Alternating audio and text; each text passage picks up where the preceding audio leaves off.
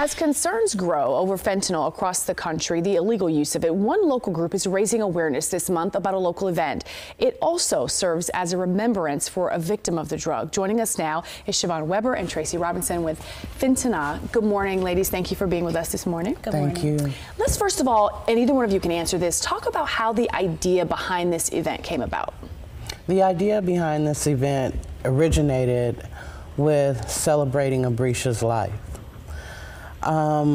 We got together, a bunch of the cousins and family members and community, and we started with water guns and water balloons, and it just grew from there.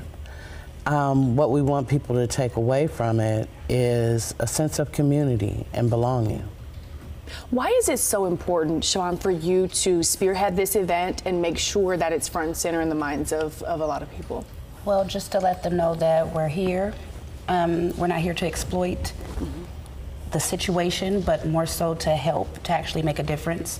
To just offer the programs that we have, just basically displaying what we have to offer. Yeah, and talk about the group Fenta and how the idea for that even came about as well. Well, Fenta came about from my mom.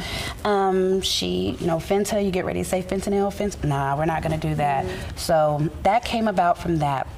But it was mainly because we see a lot of different people coming out and saying, oh, well, this is what happened, we're gonna stop it. But there was never anyone there to say, oh, we have counseling help for you guys. Are the children okay? Do we need counseling for them or tutoring for them? So we came together with a bunch of different programs to support that, which is the bereavement support, our fentanyl youth outreach program. We have our college and our funeral fund. It's a bunch of different things that we have to offer the community that's going through this. And to that point, I think people so often hear about the illegal use of fentanyl and just kind of the effect on the person, but they don't often, I think, talk about the effect on the family and how it really does impact a lot more people than just the one person. And it is a bigger issue that I think people should be talking about more, and that's one of the things that you guys are doing. So tell us about the event that's coming up.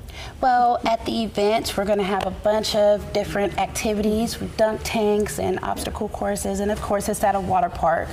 So, we have food and entertainment, guest speakers or whatnot, but it's just to let everybody know, since the community, we're out here, this is what we're going to do, this is what we're doing.